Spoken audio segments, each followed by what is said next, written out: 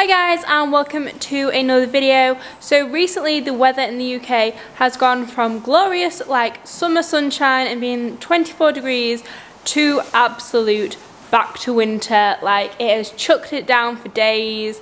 Everything's horrible, so you're gonna have to excuse the state of the horses. So because I've spent most of the time inside today trying to avoid the rain at all costs, I thought I'd do a bit of a fun video, and that is going to be a get to know my horses. So I thought that rather than just doing the normal, because I've already done a meet all my pets video where I tell you all their basic facts like age, height, breed, name, that will all be down below in the description because I just thought you guys will probably ask me in the comments.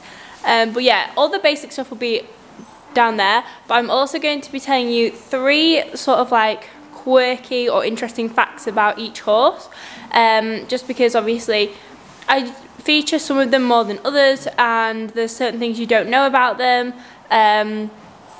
So yeah, I just thought it'd be interesting to do a little bit of a get to know my horses. But yeah, let's jump straight into it and we'll start with Lucy.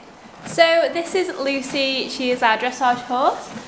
So all of her basic details will be down below, but her first interesting fact is that when we got her as a 4-year-old, she actually was fine for a year and then had a really bad knee injury. So at 5 years old, she had to be turned away for a year, and we turned out this kind of 15-3 mare, and she came back in about 16 hands. So she'd grown quite a bit, and she used to dish really badly, and we had a lot of issues with her knee, which is why we've never personally jumped her. But yeah, so that's her first little fact. So Lucy is the one horse that we say is the most dangerous, because even though now we'd actually class her as one of our most well-behaved horses, she did actually break 3 of my dad's ribs, and she also got my mum off once and gave her a concussion, and my mum at that point hadn't fallen off horses in about 20 odd years, and then we found her in the arena face down, and to this day we still don't know what Lucy did to get her off, but yeah, she did give my mum concussion. But luckily, touch wood, she's never actually done anything to hurt me. Have you, Lou? I don't actually think I've ever fallen off Lucy. A good girl. So another fun fact about Lucy is that when I was younger, it must have been quite a few years ago, I actually taught Lucy a trick, and to this day she'd never forgotten it, and I actually forgot that I taught her it. Good girl. So the first fun fact about Chilli, and you want another treat, is that we actually thought he was 16'3" when we bought him, and then we got him home and we measured him, and he was actually just over 17 hands. So obviously he is a really big boy. So I'll tell you about when we got him in a second, but yeah, so we did think he was about 16'3", and then we got him home and we're like, no, he's much bigger. So Chilli, another fact about Chilli, is that he has really severe allergies that most of you probably know about. So he's allergic to all types of hay apart from rye, grass and alfalfa. He's allergic to oats, he's allergic to certain types of ants. He's got a massive list of things he's allergic to, and we only discovered that after we bought him. Thank you. And so the final thing about Chilli is I was actually at university when my mum decided she wanted to get another horse. So she wanted one that she could do dressage on and that I could show jump. So she sent me all these ads, and I really liked the look of Chilli, but it was during my exam, so I couldn't go try him. So I said to my mum, okay, you go try him, and I trust you. If you like him, you know, get him. So my mum told me the next day that she'd been to try him, that he was really lovely, and that she was going to buy him after the 5-star vetting. So he was vetted, he passed, and then he came home. So he had been home a couple of days when I got home from university, and I walked in the stable and went, oh my god, what have you done? Why have you bought a giant?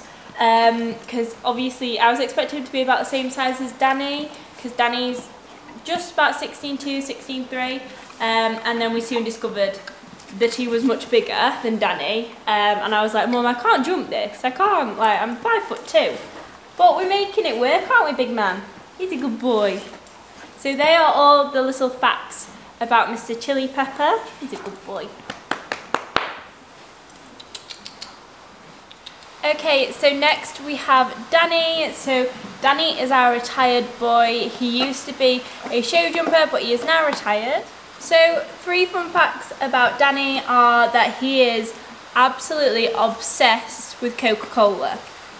For some reason, he went through a phase of trying to steal Coke bottles and used to like get the lids off them and drink them, and it sent him absolutely crazy. He used to do this when we were on livery yards. He's kind of forgotten about it now, but if you have a bottle that's not got a lid on, he will literally pick it up with his teeth and put his head back and drink it. He really likes different drinks, and we don't know why, but yeah, if he sees a bottle of Coke, he's straight onto it and he wants it straight away. So another little fact about Danny is that his show name is Golden Boy, so it was actually changed by his previous owner, we think. But yeah, he is very much a golden boy, especially with my mum. He's my mum's golden boy, so it's very, very fitting. And so another little thing about Danny is that although he looks very calm now and he seems to have really settled down and things, he used to be an absolute nightmare. He is the original diva of the herd. Sorry if you can't hear me, by the way, the rain on the roof has just got horrific. But yeah, he's the original diva of the herd. He used to be really funny about loading, and we used to take him out quite a bit. So some days he'd walk on a trailer good as gold, and then the next day he'd be like, not a chance, it's going to take you 6 hours just to get me to put my feet on the ramp. And that was one of those days, and he managed to get loose even though we used to load him in a chifney, and he managed to get loose anyway. And so he was kind of like galloping about the car park, and he saw me and for some reason just ran straight at me, and luckily I jumped over the fence, but he would have squashed me. He would definitely have squashed me that day. So that was my near-death experience with Danny. But he's a good boy now. He's kind of grown up gracefully, and he's just a chilled, retired boy, aren't you, Dan? So as the 3 ponies are outside and it was absolutely chucking it down, I'm going to do a voiceover for their part. So next up we have little Caramel, and she's obviously the smallest of the herd. So a few little facts about Caramel that you might have picked up on. So one little fact about Caramel is that she is really head shy. She absolutely hates you touching her ears or being anywhere near them. Even when you like put a head collar on her, she really, really hates it. We don't know where this has come from. She's always been like it ever since we got her. But it does make it difficult, like grooming her and things like that, because she just doesn't want you near her head. Another little fact is that she is the most vocal of all the horses. I don't know if it's just my lot or the horses we've had, but I always tend to find that small ponies are the most vocal out of all of our horses. Our old pony James was exactly the same, and Caramel is extremely vocal. She's the first one that kind of whinnies to you when you come round, when she sees her food, really just any time, like even if you take one of the horses away, she kind of whinnies after them, and it's always her that's the vocal one. And then the third thing is that our first in-hand show with her, she actually reared 3 times, nearly kicked me in the face, but we still managed to come fourth, which was kind of a miracle. Okay, so next up we have Taffy. So for those of you that don't know, Taffy is my retired pony. He was the pony that I used to ride at Pony Club and things like that when I was younger, so in my teens. So he is actually our oldest horse. He's 31. Taffy absolutely hates being clipped. He always has. We've always tried to sedate him, and he always has to have more than his sedation rate because he kind of like fights it.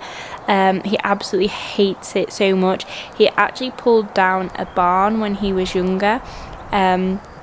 At a previous home when he was being clipped, he literally pulled the barn down, so he really, really doesn't like it. I don't know if he's had a trauma associated with it, or if he's just instinctively not liked it his entire life. But yeah, so that's why he's never clipped. And another little fact about Taffy is that he's actually claustrophobic. We believe that one of his previous owners, we're actually in touch with a lot of our horses' previous owners, because we think it's really nice to keep touch.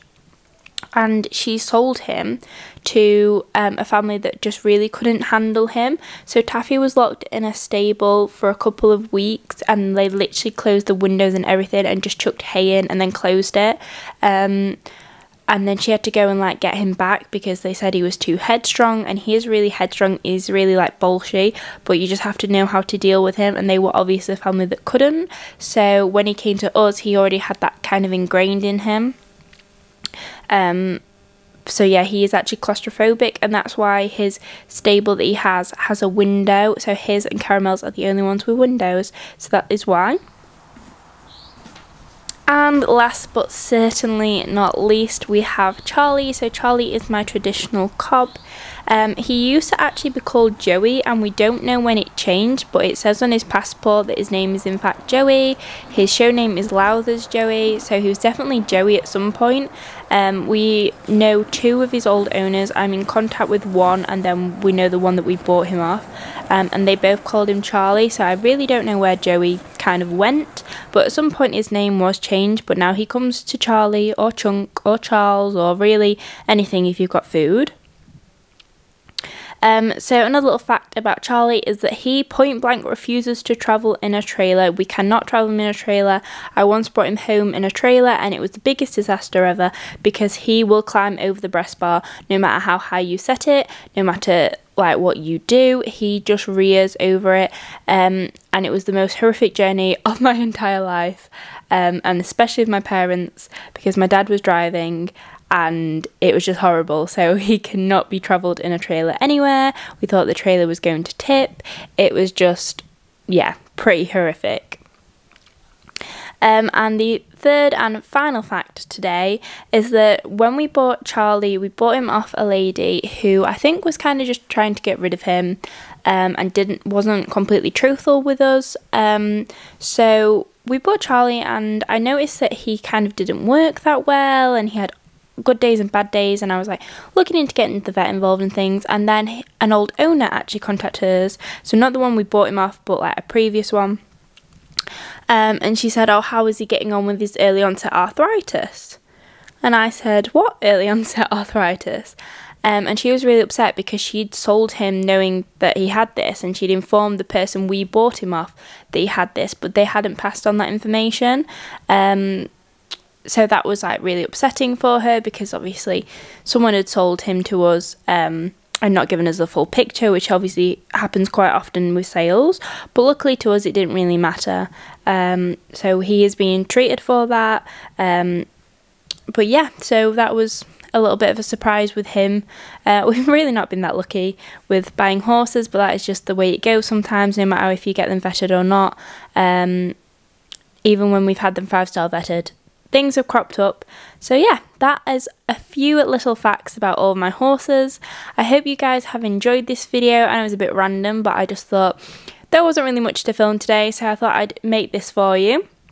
So don't forget to subscribe, and I will see you tomorrow at 12. Bye guys!